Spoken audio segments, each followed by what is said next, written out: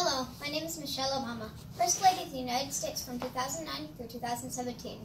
I'm also a writer, lawyer, and a university administrator. I was born January 17, 1964 to Fraser and Marion Robinson.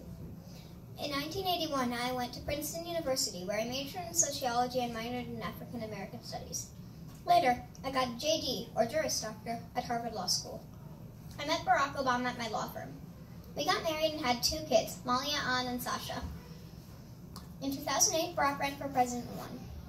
During my early months as First Lady of the United States, I visited soup kitchens and homeless shelters. In 2014, I joined a campaign to bring back kidnapped schoolgirls in Nigeria. Even when Barack's second term ended, I've written 7 books, helped all over, and changed American history.